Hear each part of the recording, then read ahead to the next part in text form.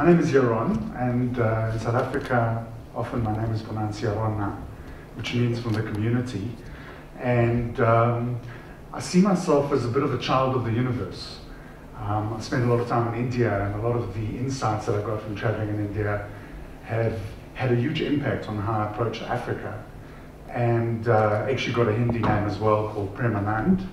And at the end of the day, you can call me anything you like, just call me.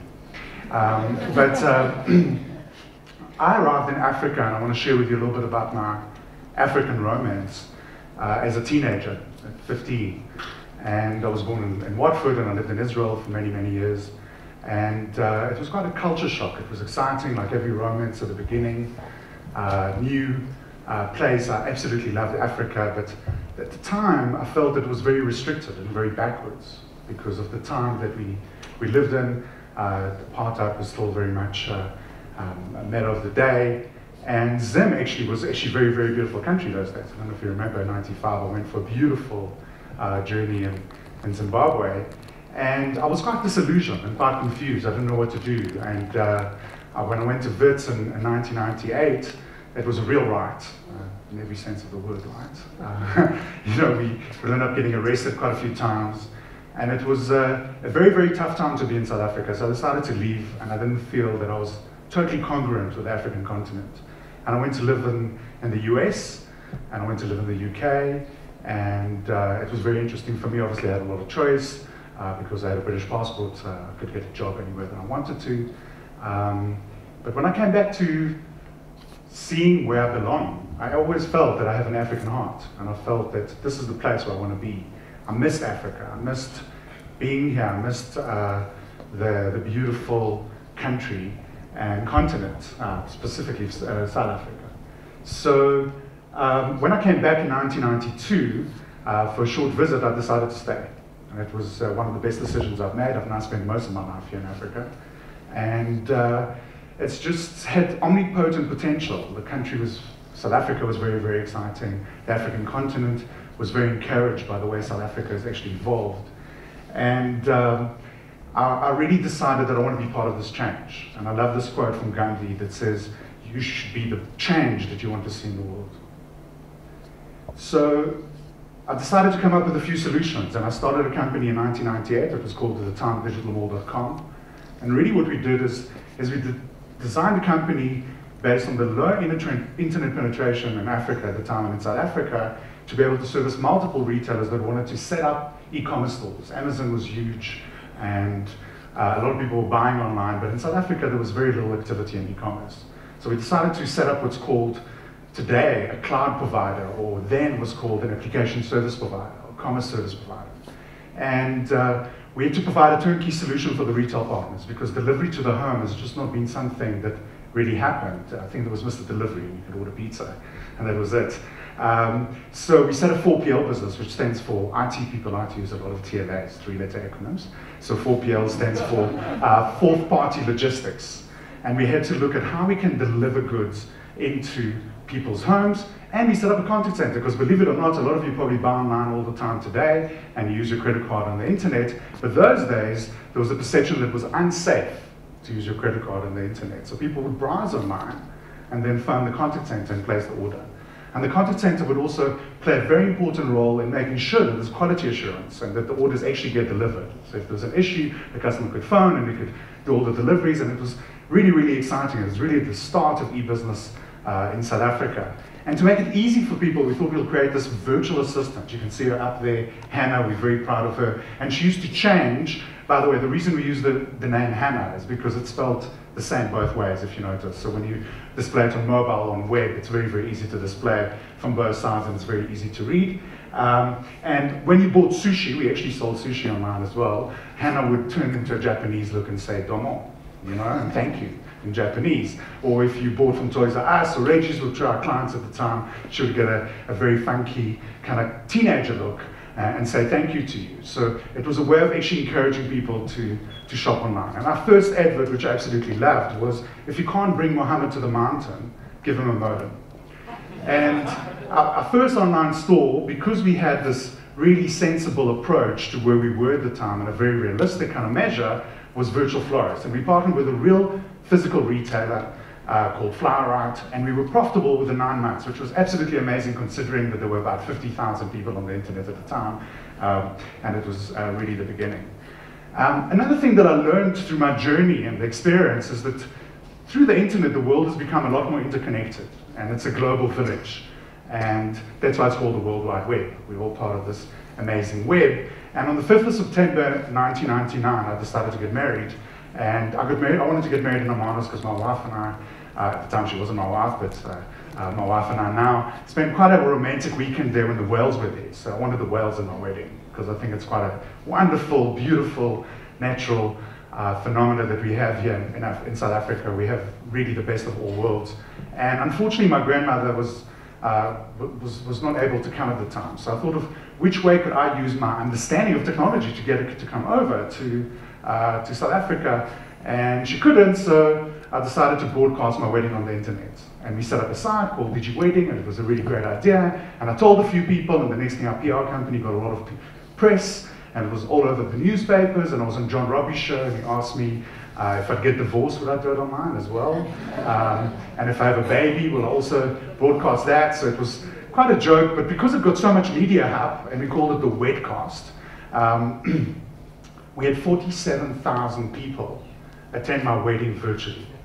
And remember that those days, we're talking ISDN lines, right? So we put the first ISDN line in Hermanus, and we had a truck outside that broadcasted it live, and it was absolutely amazing.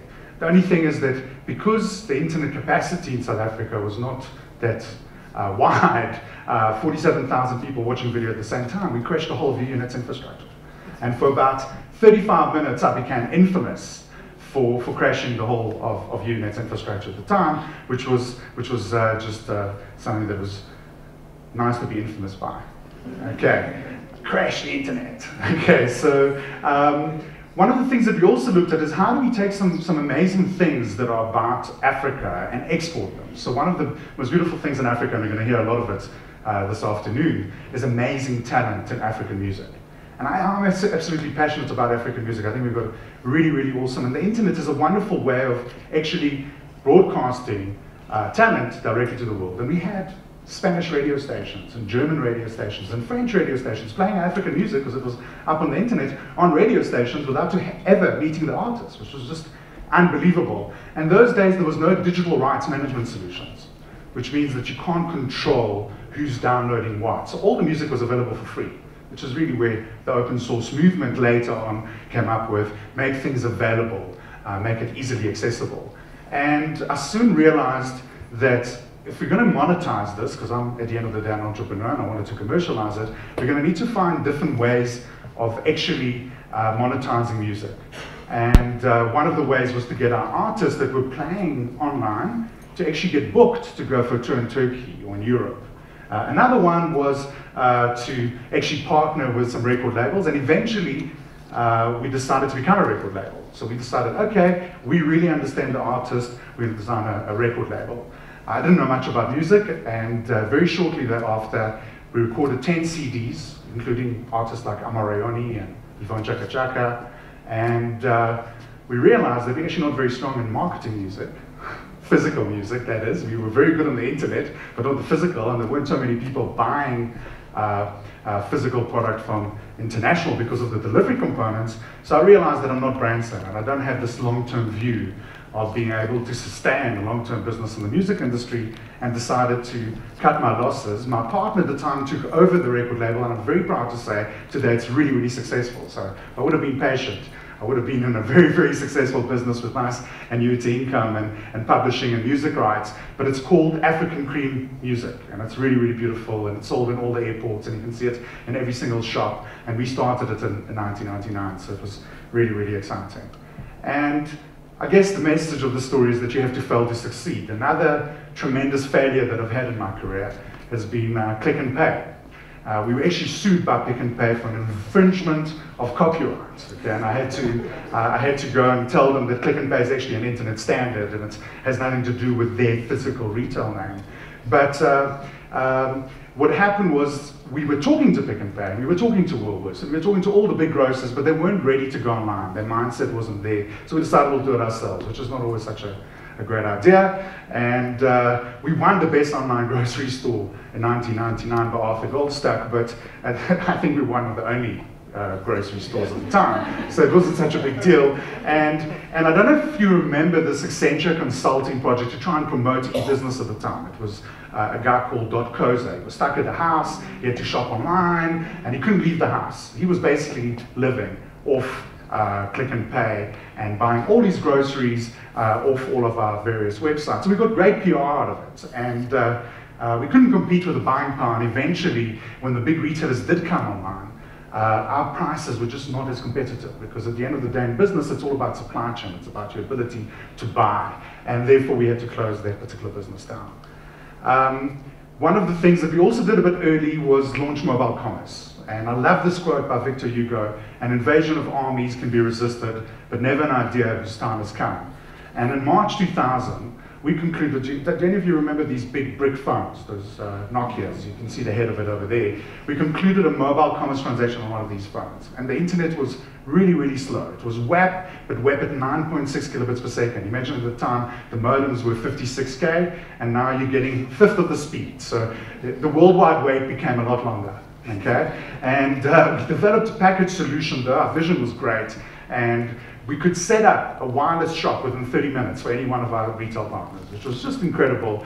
And we even had what's similar to Mixit, the ability for you to chat directly to our contact center from your phone. So it was very, very innovative at the time, and it became what the trump card for the IPO that we did on the FTSE later that year. And we could go to the market saying that the future is mobile commerce, and we are first to market. And I'm going to share with you some of this roller coaster ride of this IPO. So roller coasters are fun, okay? And I think I paid some really, really good school fees in terms of my personal career. We listed on the FTSE in Jan 2000. We sold to a company called iTouch, who then did an IPO in June. And our vision was to take South African developed products into the rest of the world. So low cost labor, technically speaking, in terms of developers, some really good IP. If we can make it happen with 50,000 people on the internet, let's go to where all the internet users are and set up offices in the UK and Ireland and Australia and New Zealand and Israel. Wherever Independent News and Media, which owns the Star newspaper, and Clear Channel Independent in South Africa, had media interest, iTouch would deliver mobile content, and digitalmall.com would deliver mobile commerce. And although we were first to market and we raised 42.5 million quid for 20% of the group, to give you an idea, there was over R1 billion those days, because the pound-rand ratio was 28. So it was a lot of money. The market crashed 3 months later, so we just kind of like skidded just before the market crash. So we were a true dot-com hype and dot-com bomb type of environment. And our share price went from 70p to 120p. And 18 months later, when we decided to buy it out, it was 17p. Now, what they don't tell you when you do an IPO, and I was 29 years old, is that you can't sell your shares for the first year.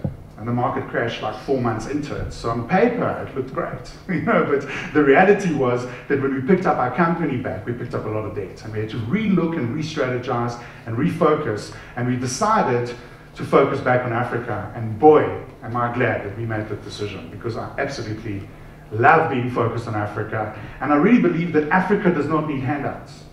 What Africa needs is innovation. The continent has enjoyed 10 years of consecutive growth, exceeding the world average. Okay? In 10 years' time, they said that 7 out of the top 10 fastest growing economies are predicted to be in Africa. And we've got 1 billion consumers. I don't know how many of you read the book, Africa Rising. It's absolute jam. I really, really recommend it. Africa is really becoming a powerhouse. And in terms of Nigeria, which is the biggest populated country in Africa, they've moved from a GDP of $35 billion to $207 billion in the last 10 years. Largely because of massive foreign direct investment in the telco space. If we look at our own South African company, MTN, they made most of their money in Nigeria. They've got 45 million subscribers in Nigeria now, which makes 1/3 of their total subscriber base, or maybe just under 1/3. And about 28% of their EBITDA is actually coming from one country in Africa, from Nigeria, okay, which is just unbelievable. So I think today what we're seeing is a lot of college graduates are opening to knowledge companies and are coming back from the diaspora. People that have left, went to live in the States, went to live in the UK, are coming back to Africa, and Africa is on the top of the lips of every single private equity investor that I talk to. They're all intrigued when I say I live in Johannesburg, and they're interested in this continent and in the investment in this continent. So what do we need to do as Africans? We need to leapfrog connectivity and focus on affordability, because if I'm fighting to survive, how can I afford internet, which just seems to be a luxury, but actually it isn't, okay? I believe that it's a basic human right. And if we look at that continent, we're the only continent that has still 2G connectivity, and we don't have real broadband. It's changing fast, and it's exciting. In South Africa, we're getting LTE at the moment, which means that we're getting the latest generation. Some of European countries don't have LTE, so it means that we're catching up. And this is really the opportunity, this data is from the ITU, and they're really showing how committed telco companies around the world are into changing the infrastructure. So what we really need in Africa is we need ICT, and not ICT as information communication technology, but rather investment, creativity, and talent, just another definition that I came up with.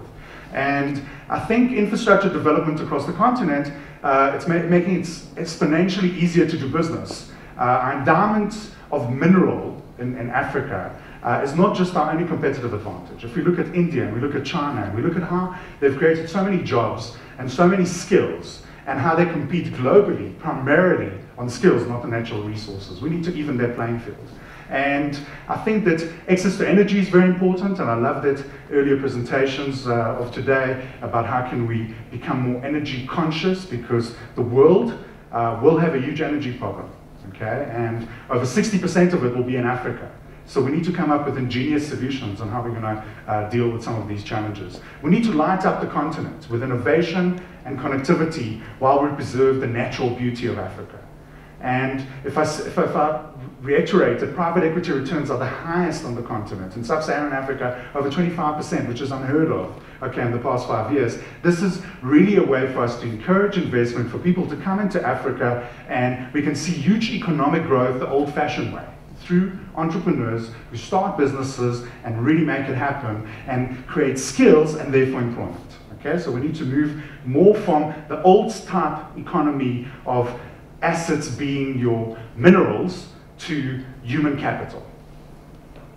And the way we're going to do that is if we're going to digitally unite Africa. Africa, lack of infrastructure is not a disadvantage, it's actually an advantage, because we can now leapfrog. We can now get the latest technology, and we can learn from the experience of European or American companies that have actually invested in infrastructure, and we're actually going to upgrade to the latest. So we're not going to be in between, we're going to go directly to the latest technology. And Africa 2.0 is all about mobile 2.0.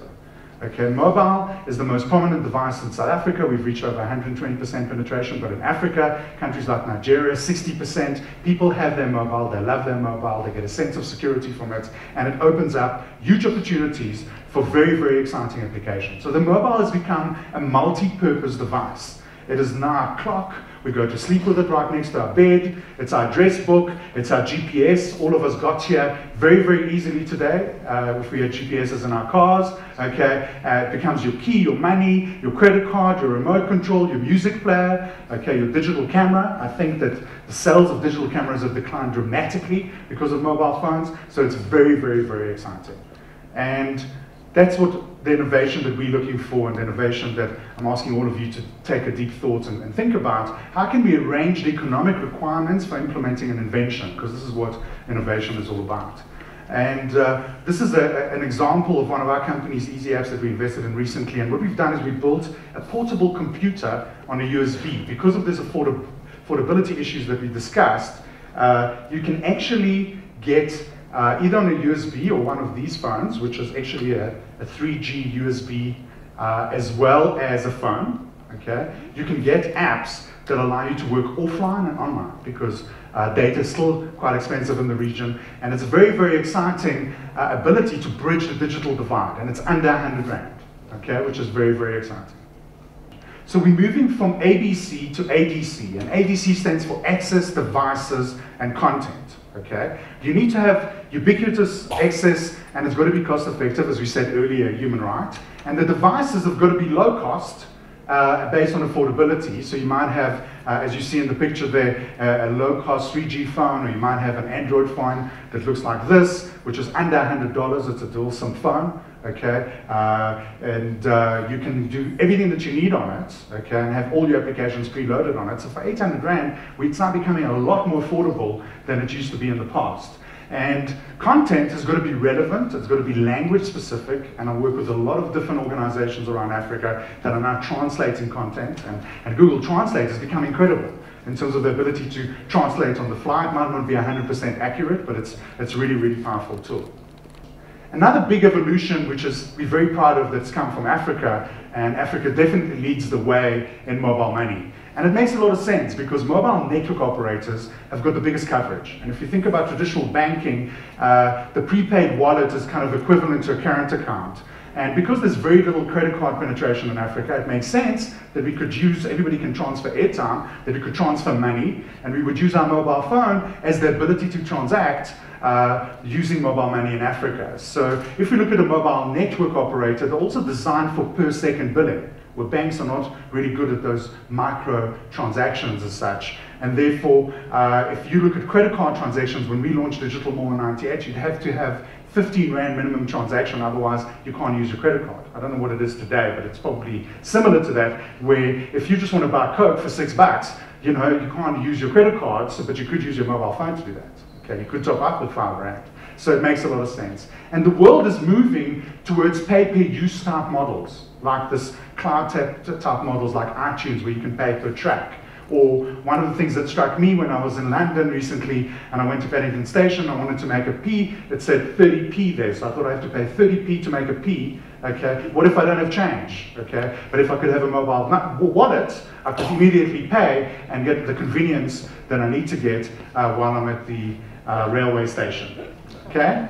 So cash is not king. It's actually dangerous and expensive. I don't know how many of you have actually traveled to Africa and bought a Nando's meal in Nigeria. You have to take a wad of cash because they don't accept credit cards, and it's dirty money, and you're scared to walk around with so much money, and it's just not a pleasant experience. And because Africa is so geographically dispersed, it's really ideal. If you look at Namibia, it doesn't make sense with 2/3 of the country is desert to put branches all over Namibia.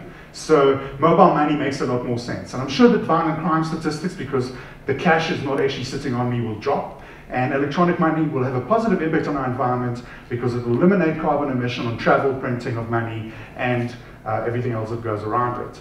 Mobile government is another area that will be touched by mobile, and you could get closer to your citizens and really serve the purpose of enabling a transparent and engaging communication. A great case study is the elections in 2004, 2005 in South Africa. I don't know how many of you used the SMS facility, but you could actually send an SMS to see if you registered to vote or not.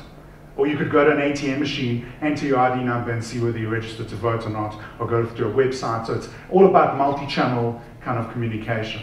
Agriculture is also, 4 days ago, on the 16th of October, it was World Food Day, and because of the food shortage, which was mentioned in the earlier talks, we really believe that agriculture is very, very important for Africa.